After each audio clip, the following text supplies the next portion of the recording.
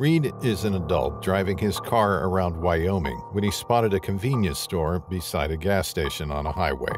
He thought he could use some of his time to park his vehicle and rest before driving around again. He parked his car on the far side of the gas station since the parking spaces in front of the convenience store were already occupied. After he parked his vehicle, Reed immediately went inside the convenience store to buy himself some food and drinks. After buying some food and drinks, Reed sat in front of a table inside the convenience store to eat. He could already feel tired and frustrated from all his driving, since he'd been driving for hours when he passed by Wyoming. While eating peacefully, Reed noticed a strange black figure standing beside his car from a distance. He thought he just saw things, so he didn't mind it at first. When he finished his food, he decided to leave the convenience store immediately and head back to his car to rest some more. As soon as he got back, he was surprised to see a black bear trying to open the car door of the shotgun seat. Reed froze in his place, as he didn't know what to do until he removed his shoe and threw it at the bear to make it back away. As he threw a shoe, he didn't expect what would happen next. Instead of backing away, the bear was intimidated and growled as it immediately charged in Reed's direction. Reed felt his pockets quickly for his car keys as he sprinted to get inside his car just before the bear could get him.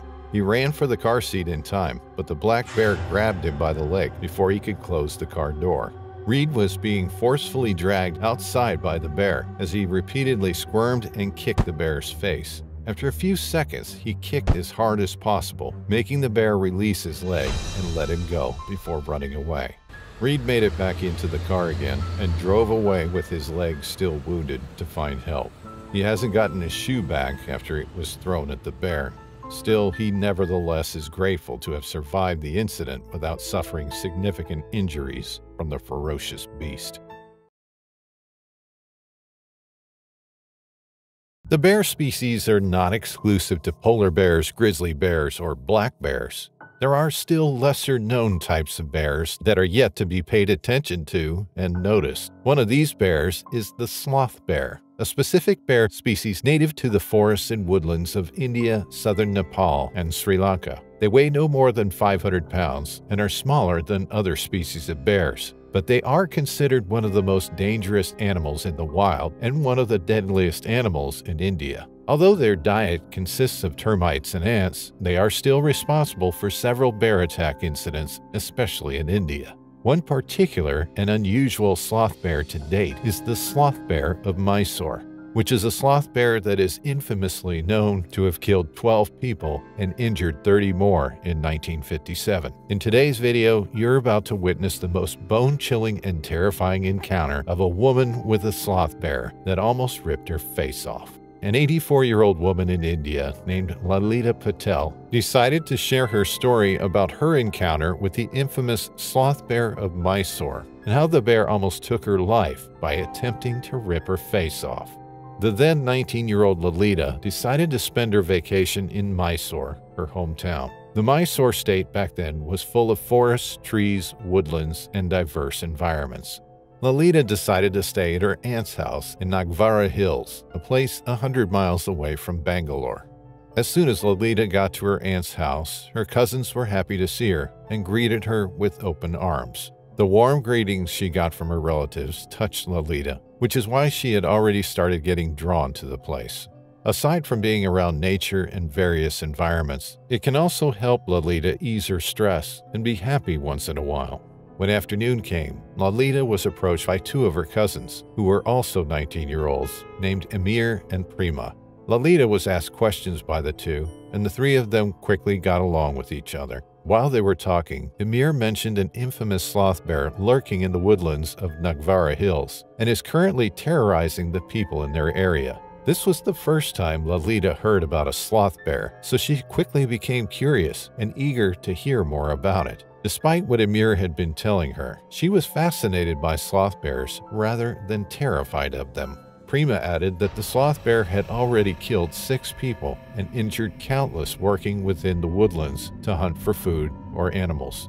These details about this infamous sloth bear have made Lalita even more curious.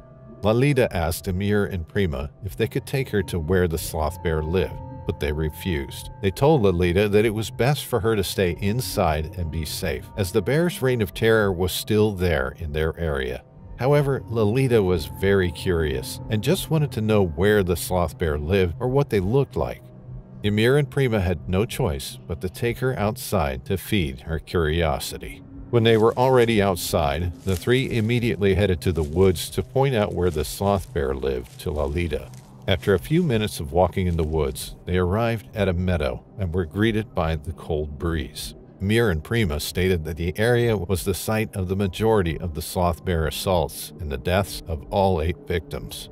Lolita was intrigued by the unusual bear's appearance, even though she feared its potential for violence. The three decided to return home right away as they were finished. They were aware that the sloth bear was nearby and might ambush them and harm at least one of them.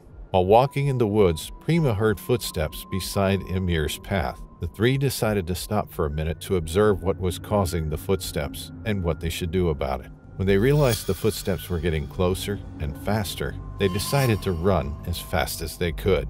While they were running, the footsteps also became fast, causing the three to get anxious and run away faster than they have ever run. As soon as they got out of the woods, they immediately headed home and decided not to tell their older relatives so they wouldn't be temporarily restrained from going outside. After the encounter, Lolita was sleepless and had been thinking of what was chasing her and her 2 cousins that day. As the days passed, the number of people that the sloth bear had unfortunately killed went from 6 to 9 in just days. The next day, Lolita asked Emir and Prima if they could accompany her to the woods to see the sloth bear. Emir told Lolita that she was crazy for trying to get a glimpse of the deadly creature, but Lolita insisted that she was just curious and that she won't do anything stupid. She also assured Emir and Prima that she was fine and it was okay if she would see just the creature's face. Emir and Prima were convinced and agreed to let Lolita venture into the woods again with them. This time, Emir brought a torch, while Prima brought a makeshift wooden spear to protect themselves in case the aggressive sloth bear might come and attack them. As they reached the meadow they visited before, the three saw the sloth bear resting at a distance, staring at them. Lolita was amazed by its appearance. It didn't seem as big as the other bear species. Lolita was fascinated and satisfied that she had already seen a sloth bear. With Lolita's excitement about the sloth bear comes Emir and Prima becoming agitated over the fact that this might be the sloth bear of Mysore that is responsible for numerous deaths and injuries of the people around their area. Emir held on tightly to his torch and made sure that the wind wouldn't blow the fire so they could have something to defend themselves in case they were the next ones to be targeted by the infamous bear. After a few minutes, the trio decided to head back as Prima didn't feel good about what they were doing. They moved cautiously as they left the meadow to avoid the bear's attention. The three heaved a sigh of relief as soon as they got out. While they were walking outside, they were surprised not to hear those weird footsteps that they heard. Lolita showed that she was also glad that the footsteps were gone, but deep down, she was terrified of what would happen next. They thought everything was peaceful until suddenly a sloth bear jumped out of the bush and directly tackled Lolita to the ground before dragging her into the meadow. Emir and Prima became terrified as they were also shocked about what happened, but they knew they must save their cousin. Lolita screamed and cried as the sloth bear dragged her by the legs. She tried her best to squirm and move around, but the bear wasn't planning on letting her go that easily. Emir and Prima followed the bear and Lolita until they reached the meadow, where Lolita was tackled on the ground by the sloth bear, who got on top to mutilate her face. Indeed, this is the sloth bear of Mysore, responsible for 9 deaths and countless injuries. The sloth bear began to slash Lolita's body with its long clawed paws and even attempted to bite her arm. Lolita was screaming in excruciating pain, as Emir and Prima were almost clueless about what to do to help Lolita. After thinking of a way, Emir decided that they should ward off the bear with their weapons and try to look scary, even just for once. As they discussed what they were about to do with the bear, Lolita was now screaming in pain as the sloth bear slashed her face twice. Blood was already dripping from Lolita's body as Emir and Prima bravely walked over to the gruesome scenario and tried to scare the sloth bear off Lolita. Emir waved his torch in front of the sloth bear, while Prima aimed the spear's tip at the bear in case it attacked them. After a few tries, they successfully scared off the sloth bear, but Lolita was left there bloody and unconscious. Emir and Prima immediately took Lolita back home to get treatment for her wounds. She was then taken to a hospital to get immediate treatment. After the attack, the sloth bear of Mysore killed 3 more victims, making it 12. Because of this concerning number, an Indian rider and hunter named Kenneth Anderson decided to venture into Mysore to conduct an expedition to end the killing saga of the infamous sloth bear. The trip was successful, as Anderson shot the sloth bear before succumbing to death. After killing the sloth bear, everyone's lives returned to normal, and they were glad to be living everyday lives again. It was a cold day like any other day at the North Pole when Mark saw the white polar bear before him.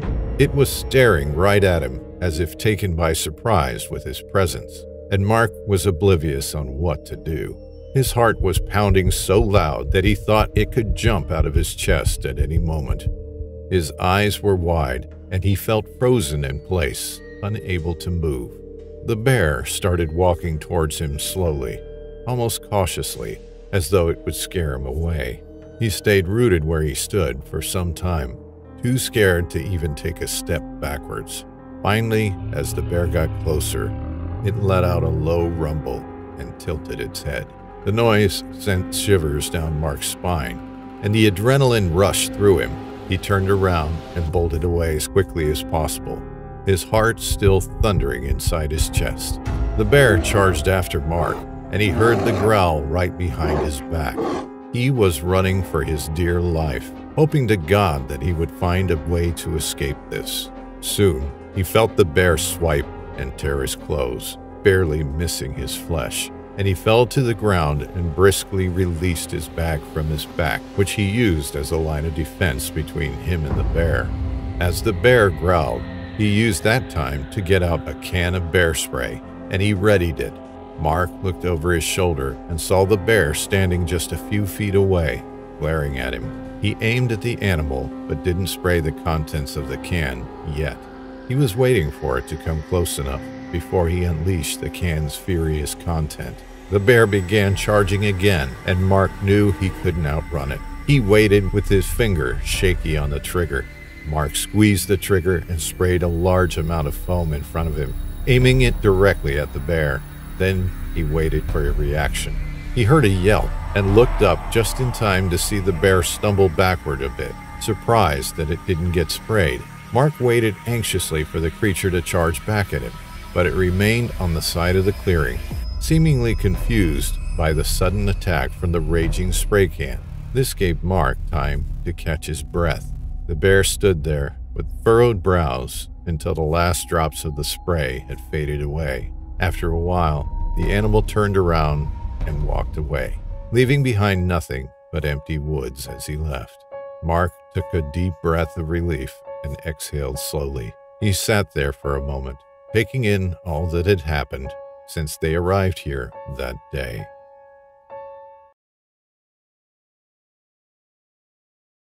Gary had a close bear encounter that almost claimed his life up in the North Pole. Gary was unsure exactly how long he'd been out there, but it felt like forever, trapped with nothing but the cold to keep him company as he waited for rescue. He was certain that by now they would have noticed his absence and would send search parties to retrieve what part of him remained. Thankfully, he was still whole. He had been one of those who had gone out to explore in groups, but he had taken a detour, telling everyone that he was right on their trail as he needed to examine the ice and take notes for his research. It was then he'd lost track of time, and then the snow had come to cover up their trail.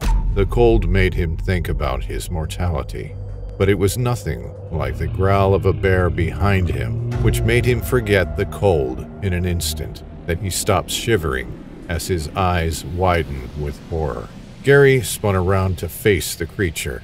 It was large enough to easily crush him in its jaws, and it was staring directly at him from only a few feet away. The sight alone made him freeze in fear. His legs buckled beneath him. He couldn't even scream as he fell to the ground. He tried desperately to roll into someplace out of the way as he stared up at this massive beast's snout.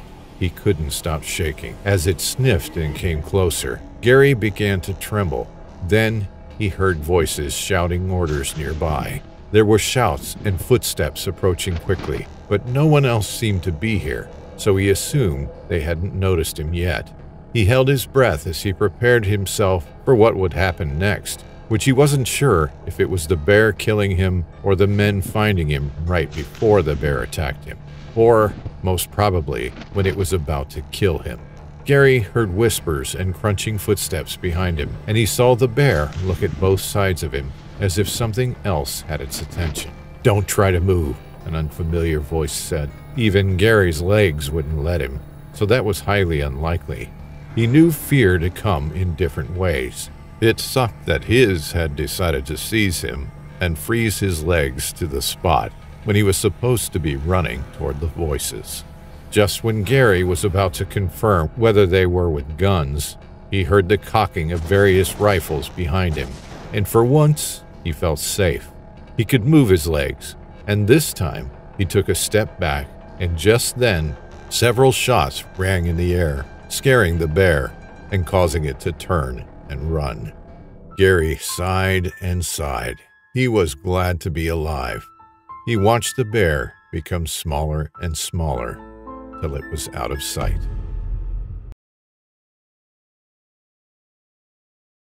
Today's story takes us to Red Lake, Ontario, where a man who had gone camping met a fate which no one should have to endure. Capable of lifting over 500 kilograms and with a bite force strong enough to crush a bowling ball, the grizzly bear is one of the most feared bears across America, Canada, and Alaska. They are extremely ferocious, territorial, and exceedingly dangerous when agitated. With 11 people killed every year by this creature, the odds might seem extremely low, but the chances are you wouldn't be prepared to deal with their hostility when it comes running straight at you. Jonathan Myers was an avid outdoorsman. As a boy, he had loved camping, going out with his father during the weekends, and spending time in the great outdoors, getting used to living life in the wilderness. As he got older, he decided to do it more, and even became a guide for one of the cabin houses around Red Lake. He took hikers and campers through the trails and often would show them bears and deer and other wild creatures which called the Great Wilderness their home. Jonathan was great at his job, and more than anything, he absolutely enjoyed it. He understood the risk involved with living out there, and he explained this to the younger campers who would decide to bed down for the night. Jonathan knew that nature was only as friendly as the guy you walked by on the street. At the slightest occurrence, everything could change, and one had to be prepared for that. He was always prepared. In his Jeep, he carried a tranquilizer rifle which he could use for bigger targets, knowing that there were bears and pumas lurking around. He also had hooks for snakes and nets to hold down badgers. Jonathan had worked with the park for the last 5 years without any incident. All his campers had returned fine, and the same with the hikers as well. With such stellar performance, Jonathan usually had a lot of free time on his hands and used it to map out the place, exploring past the known and available regions of the wilderness, trying to see how far he could go and then navigate his way back to the campsite. Sometimes he would hike too far out and would have to make camp himself before turning back the next day. Doing this multiple times was no problem at all. He was always well equipped, had a satellite phone with him so he could easily call out if there was any trouble, or could be reached as well. As a professional, Jonathan always made plans for everything, but it was one of these hikes that would prove to be near fatal. It will show that even the most experienced of men would lose in a direct battle with Mother Nature. Jonathan knew this, and despite his best attempt, there was only so much he could do against the force of the earth. Taking his truck, Jonathan drove all the way out to the edge of the campground and began hiking his way down to the Chikuni River. He followed it, heading down to where he had left his last marker. He was hoping he would be able to get further down and do some sightseeing before he would turn back the next day.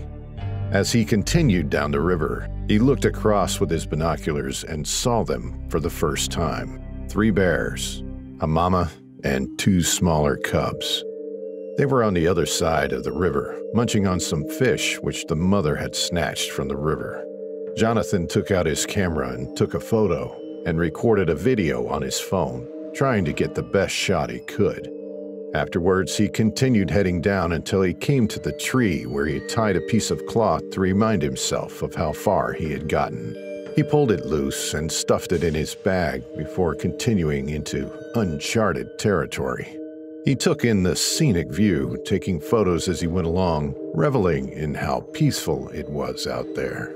By 4, he stopped and began setting up shelter, using the small deployable tent which he had carried in his bag. Once he set up, he held it down with rocks and covered it in dried grass and twigs before heading back to the side of the river. Using a stick and line of twine, he was able to catch some small fish. He took his quarry further downstream before he built a small fire to cook the fish. He knew the smell would attract animals to his location, so he made sure that he cooked all of it at once and ate it right there. The rest of it was stored in a tightly sealed flask, which he took with him, and headed back to the spot where he'd set up the tent. Once in, he decided to retire for the night. 6 hours into the night, Jonathan heard pawing on his tent. Listening intently, he realized that there was something outside. He stayed still, hoping that the creature would simply go away after it had fulfilled his curiosity. He could not see it through the walls of the tent, but the force of the creature had told him exactly what it was. 30 minutes later, there was silence, and the creature seemed to be retreating. Jonathan knew that he had not agitated it, and had only wanted to know what the tent was. Once he was certain that the creature was gone, he sat up and ran his hands along the sides of the tent, making sure that it had not been ripped through by the sharp claws of the creature. He found a few slashes on the side, but they weren't enough to affect the integrity of the tent. A low growling sound from the side of the tent reached his ears, and he realized that the bear was not alone. The mother bear he had seen across the river had come all the way down there, and it was not happy with whatever his tent was. Its jaws clamped down on one of the support beams of the tent and began pulling it. Jonathan held on for dear life inside the small tent as it pulled him. He tried reaching for the rifle, but it was dark, and the force with which he was being pulled caused things to go tumbling around in the tent.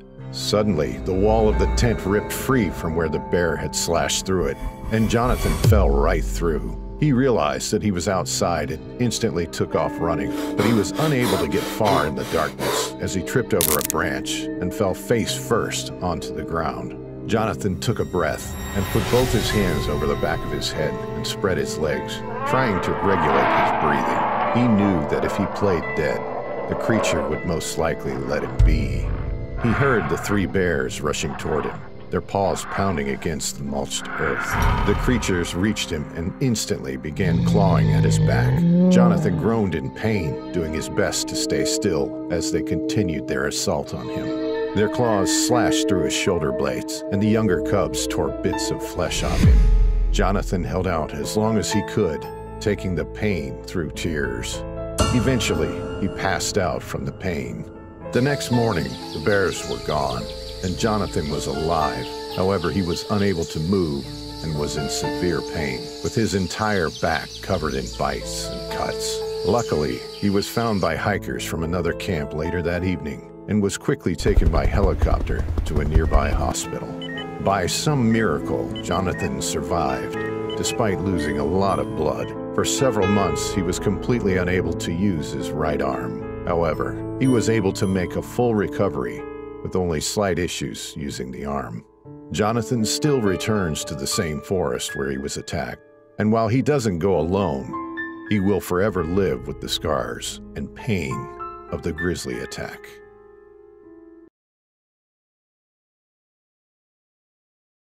The Wilson family spends their summers driving their recreational vehicle to nearby lakes to have their vacation.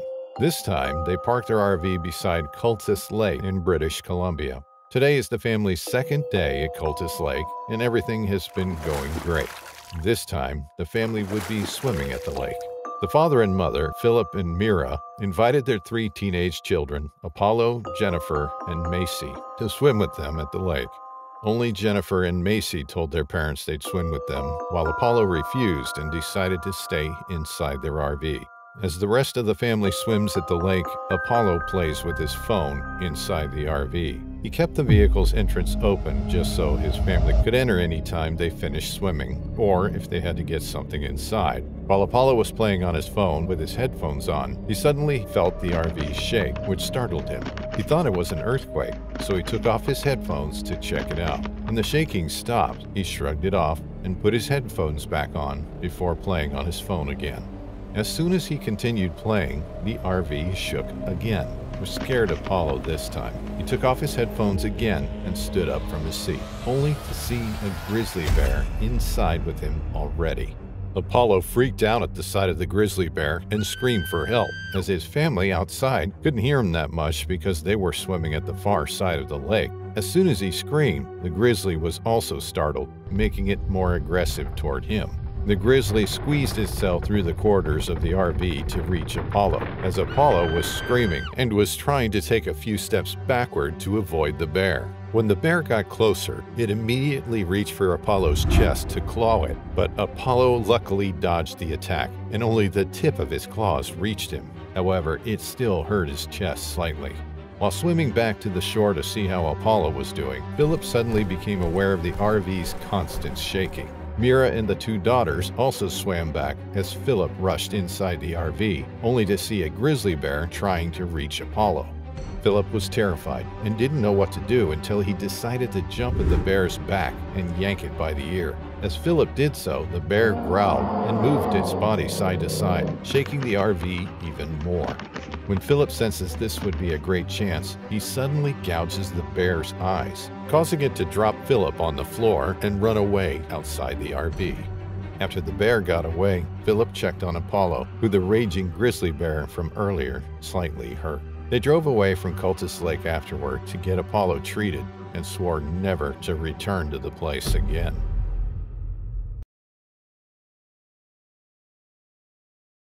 Today's story takes us to the wild and scenic Salmon River of Idaho, cutting through the no-return wilderness and Frank Church River.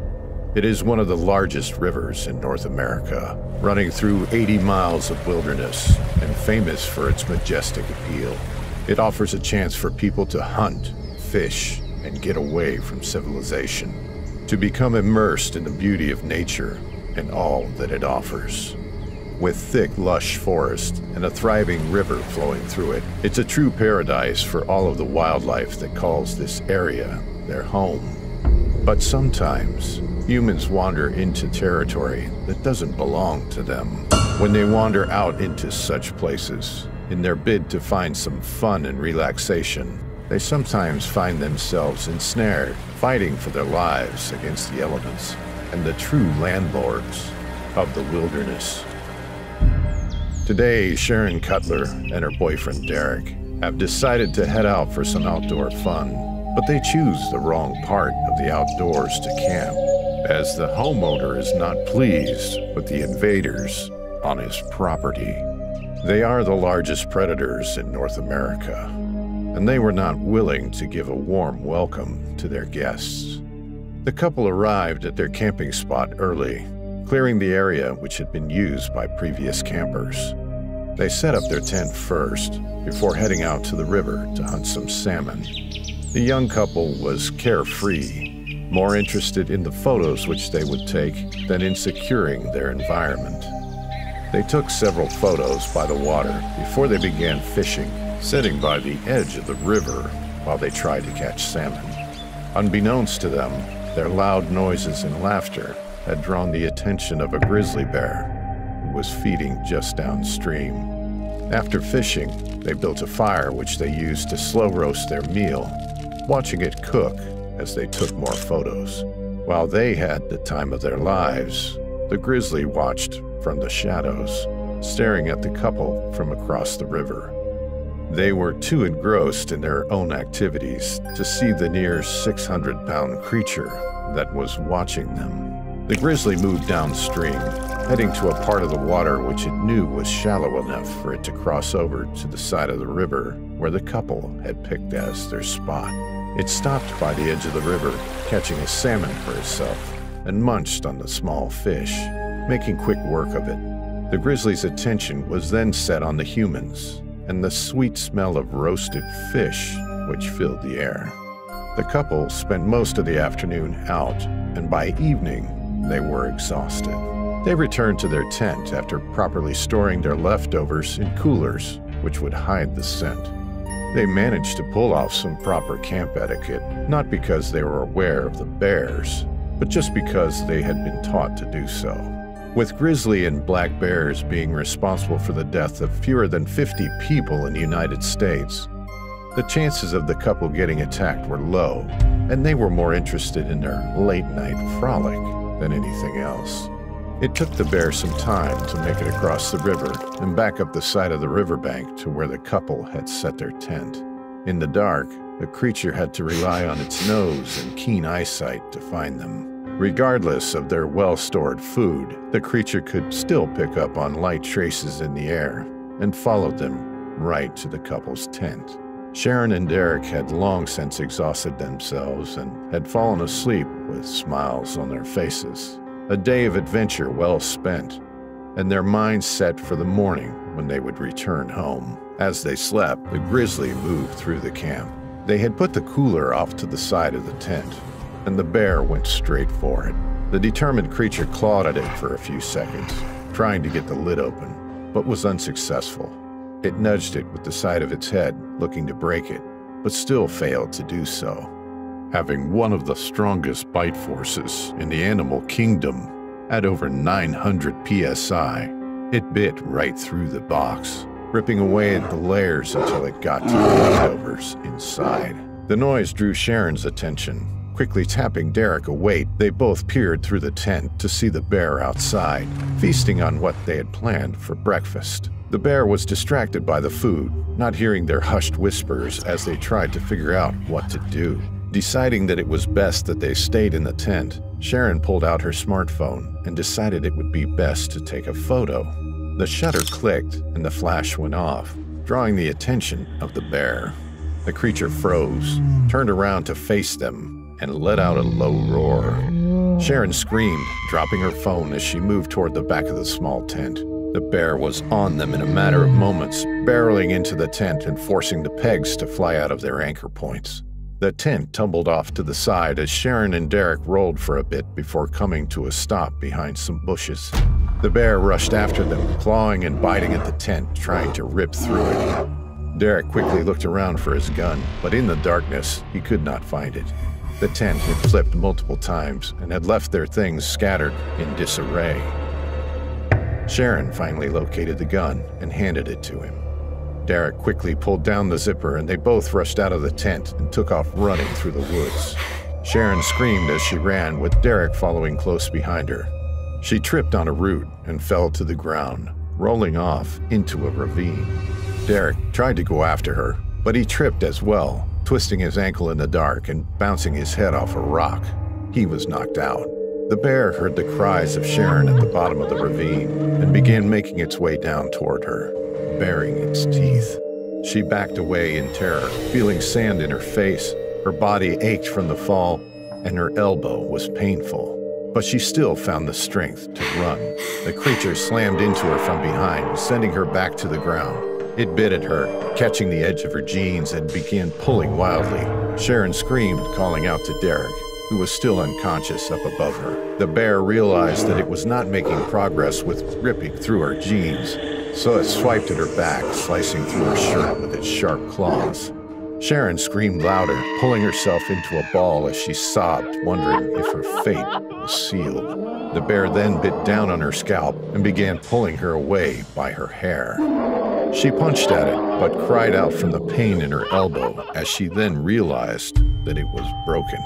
The bear pulled her with such ease, it was as if Sharon was a rag doll. Just as they got near the top of the ravine, Sharon heard Derek call out to her. She screamed again, letting him know where she was. Derek rushed over to the edge of the drop-off and looked down to see the bear dragging her off by her hair.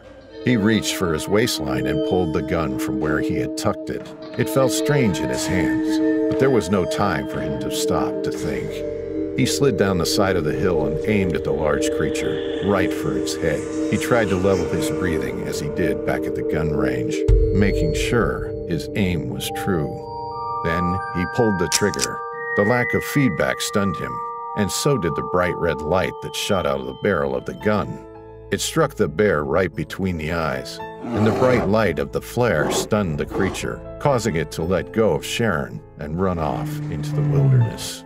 Sharon had picked up the wrong gun in the panic, grabbing a flare gun instead of his pistol, but it was just enough to keep them alive. As dawn broke, medical personnel arrived at the scene, taking them both to a hospital, where they would live to tell the tale.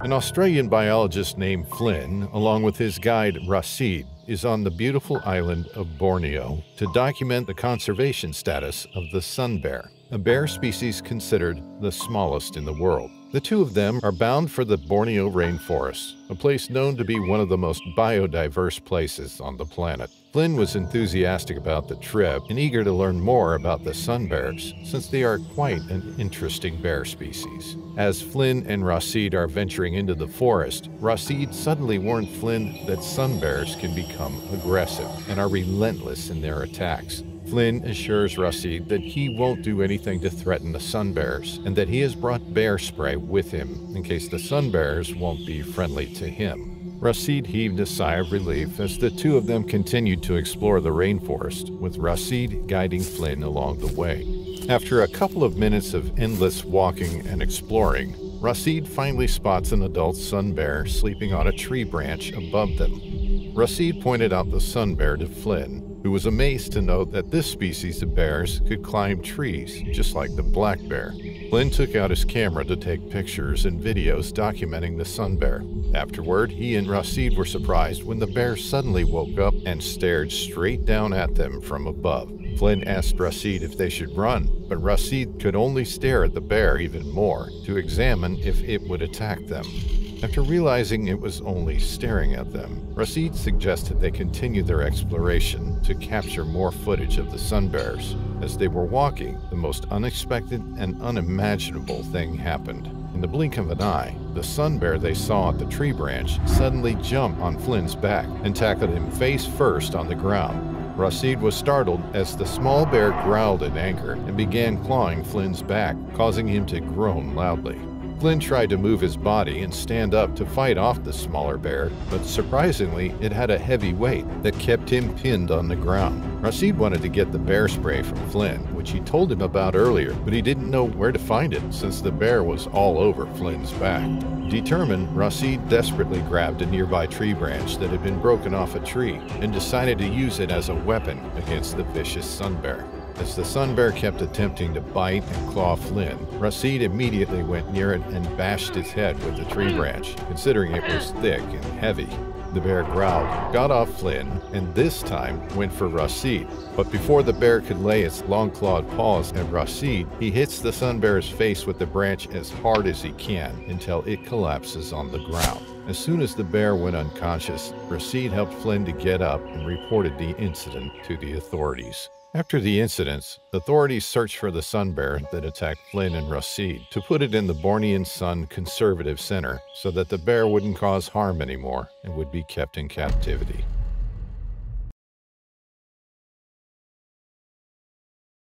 The story for today's video takes us to Canada's largest, coldest, and northernmost region, Nunavut, which is its tundra territory with a cold, remote, and craggy environment, home to 28,000 Inuit people. Many tourists are fascinated by the weather conditions and the locals' way of living here.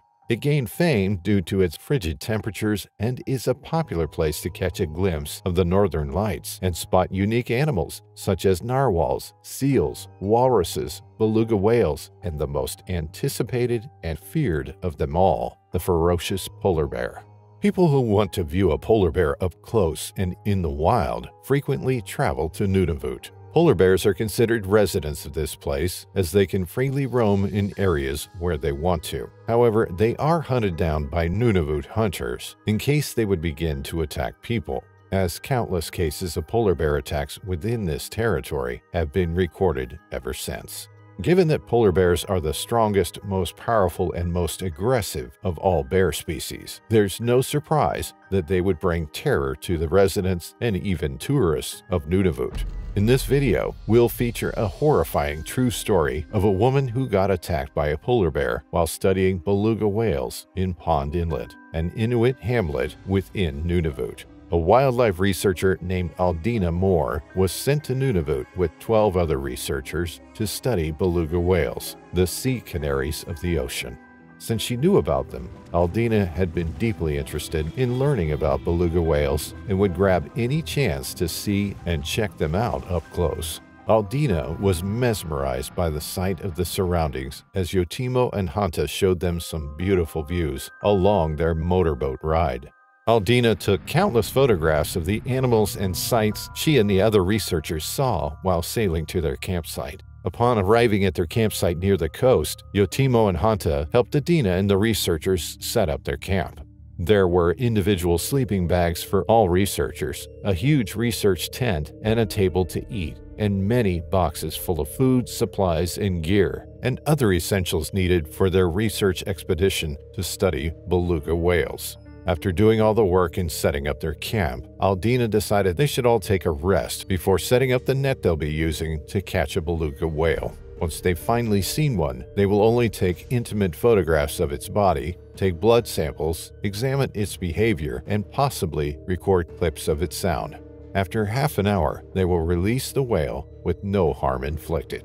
Aldina went to Yotimo and Hanta to ask about the location's conditions and whether or not it caused any hazards while resting. Hanta told Adina that there were also tourists they led to the camp and got home safely in no time. After hearing those, Aldina was convinced that the place was completely safe. However, Yotimo warned her immediately of polar bears. Polar bears are native to these areas, Yotimo began as he spoke. Our tourists might get home alive and safe, but they also got home scared and terrified because they saw a polar bear, he added. Confused, yet filled with curiosity, Aldina began to ask Yotimo some questions. Do you have any idea what happened to those tourists? Why are they so terrified of polar bears? What did the polar bears do to them? She asked. Yotimo sighed as he pointed out a spot at a distance and told Adina to look at it. He told Adina that it was where polar bears usually go and where tourists usually saw them at some point. Adina was quite surprised at how close the spot was to their camp. Hanta assured Aldina that the polar bears go to that spot to cool down or eat food they gathered from hunting in other parts of the fjord. As long as Aldina and the other researchers won't do something that may threaten or provoke them, they'll be fine. And again, Aldina was convinced that everyone would be safe if she stuck to what Yotimo and Hanta had said. After her conversation with the two Inuits, she told the others they should start setting up the particular net they made to catch one beluga whale. Another researcher named Evan decided to carry out the plan of getting the net into the water. Together with 4 other male researchers, they set up the trap before steering it into the water to drop it. Once the net had been dropped, Aldina told the other researchers that they should monitor it for 24 hours a day. And to do this, they should have rotating shifts every 3 to 4 hours. The other researchers agreed as they started watching the net for signs of a beluga whale. Aldina assigned herself to do the afternoon shift, to which most researchers agreed. She took a quick nap until one of the researchers woke her up when it was finally her turn to watch the net. She sat down on a portable chair with 2 other researchers named Rita and Nicholas and began their shift.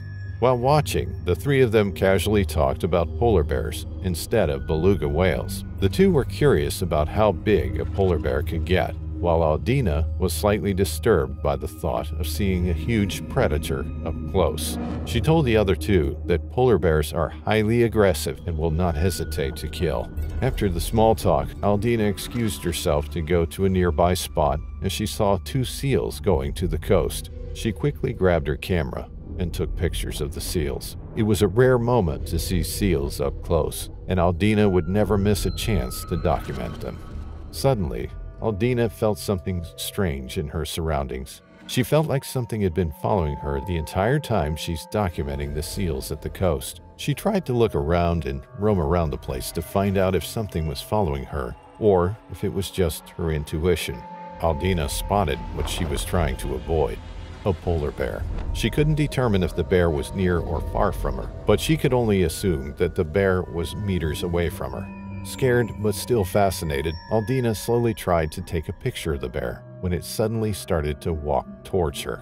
Terrified, Aldina freaked out and decided to run for the camp. But it was too late. As soon as she started running was the moment the bear ran swiftly and caught her in its huge paws in no time. She had no idea that polar bears are this fast and quick when capturing their prey. Aldina began to scream as the polar bear immediately pinned her down to the ground and scratched her torso, causing excruciating pain.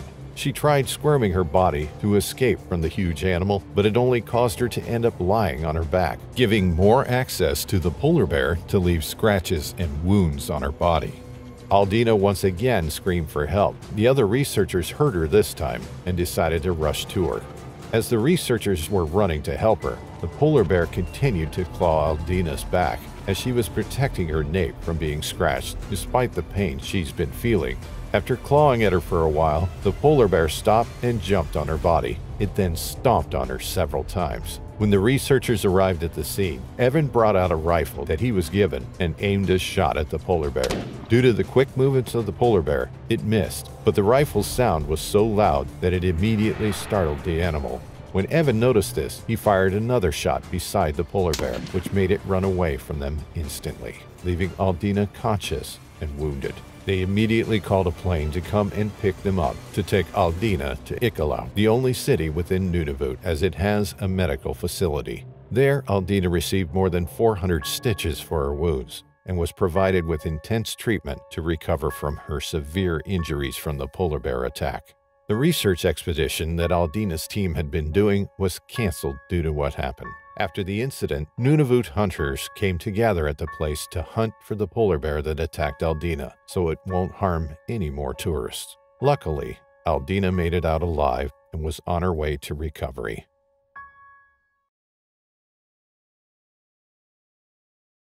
The story is about a hiker named Eleanor Lewis and her son Caleb Lewis. Their morning journey on a Wyoming hiking trail ended in disaster. Eleanor was a hiker for more than 20 years and has been teaching her 16-year-old son Caleb for a while now. The two have been on different hiking trips, serving as their mother and son bonding. For their morning hike, they decided to go on a Wyoming hiking trail, which is famous for frequent bear sightings.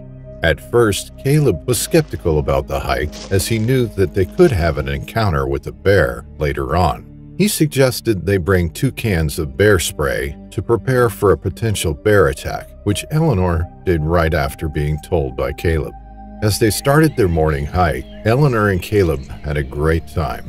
They brought cameras to take pictures of the environment and footage of some wildlife they had encountered on their way.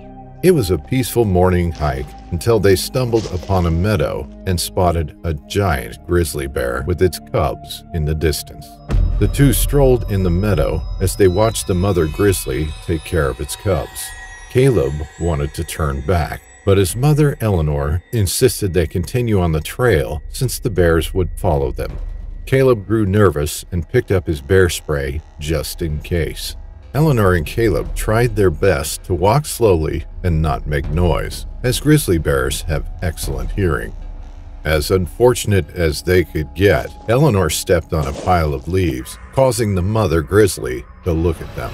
The two froze at their place instantly as the bear made eye contact with them while slowly approaching. Caleb started to scream and make noises to let the bear know that he was human, hoping to make it back away and return to its cubs. Unfortunately, the bear became agitated and began charging in his direction. They started rushing in the direction the bear was coming from out of panic.